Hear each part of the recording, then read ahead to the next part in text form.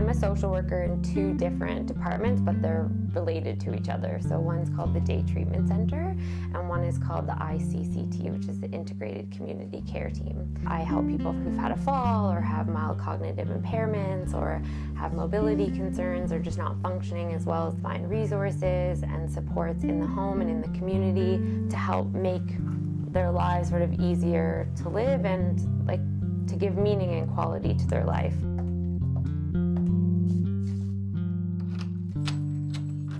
It was actually a great aunt of mine who mentioned that she thought that I'd be a great social worker, and I didn't even really know what it was.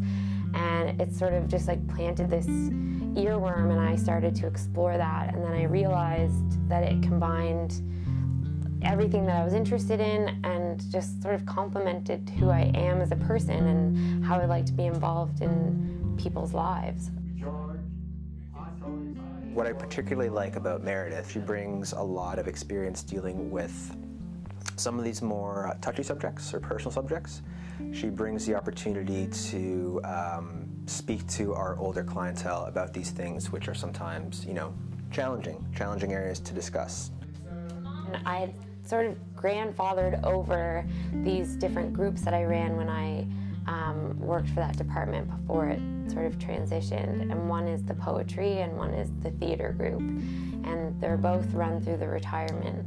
It's like a vehicle through which people can express things that they're going through and the experience of aging in the sort of institutional settings. People come together and have meaningful conversations where they can express themselves. Meredith, she's bright, exciting, beautiful, personable, and most important, she's a giving person, warm, and she understands seniors.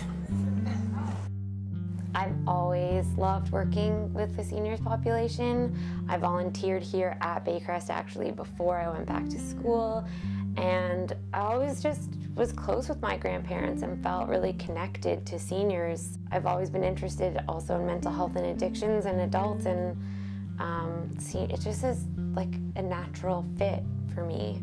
I don't know as much of a calculated move as it just kind of played out this way and makes sense. She's